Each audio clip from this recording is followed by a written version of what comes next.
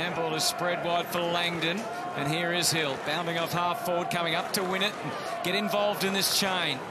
As the Dockers get it deep, and it gets all the way to the back. Taberner! That's one way to hit the scoreboard, kick him from 10 metres out. Great start to the second. Teammate was going to be in the air, so he decided to stay down and just get it out the back. So Brad Hill involved. I really love that Ross Lyons trying to help him out and get him into the game, started him at half forward. Just see, good fly there. Well done by Brendan Cox, who was able to just fist the ball. Knew he couldn't mark it.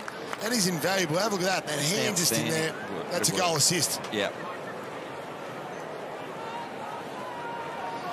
There's a couple of their lesser lights involved in that. Cox with the receiving the handball. Another entry for the Dockers, and Taberner again will have him to thank. Around edges with that. I think one of the key roles of a coach on match day, Lynch, is to help his players, if they're struggling, get them into the game, to find them another function. He edges out and trusts that right boot to put it right through the middle. 2 in a row for Matty Tab. Quick ball movement, just leaving the Giants defenders isolated. My man Ziggy Swiskowski doing good. Yep. He's getting up, Reed. Now, let's watch Hogan.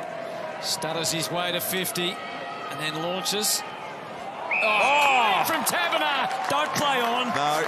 Please don't. Now, in all seriousness, he's not feeling that great at the moment. And I've been through here. He's not going to waste any time.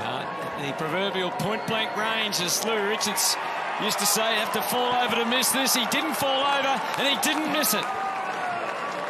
Now, have a look at this shot here and the leap from Taberner. Good leap in a genuine pack. He's just outreached everyone, and that was just a one grabber. Didn't exactly flush this either.